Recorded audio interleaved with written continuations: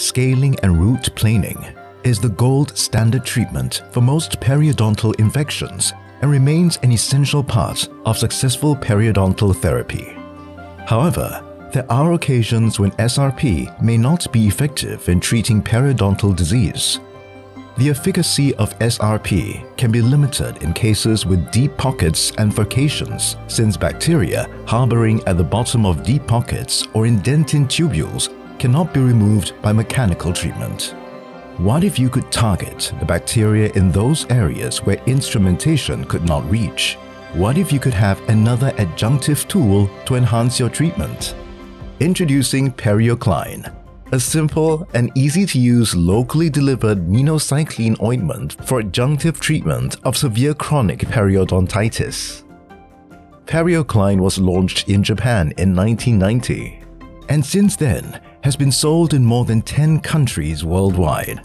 In Asia alone, more than one syringe is being sold every 15 seconds.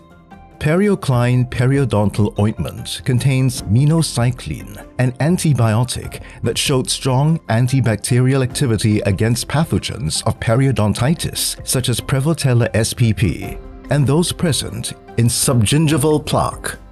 This drug also inhibited about 50% of the collagenolytic activity of Porphyromonas gingivalis at the concentration of 50 microgram per milliliter, and about 65% of it of human neutrophils at the concentration of 100 microgram per milliliter.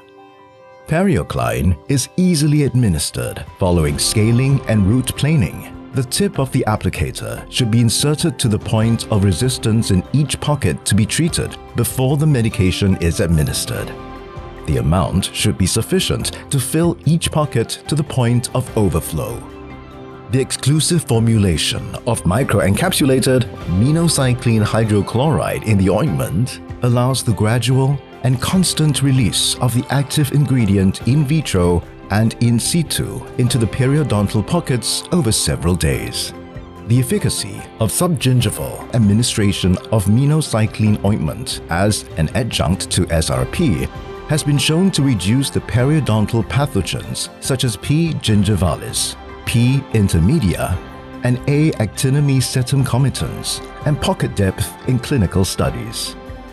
In one study, sites with probing pocket depth more than or equal to 7 millimeters and bleeding index of 2 at baseline demonstrated a mean reduction of 3.1 millimeters at week 12. This is statistically more significant than a mean reduction of 2.1 millimeters with SRP treatment only.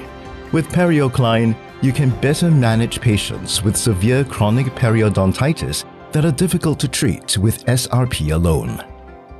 Periocline by Sunstar.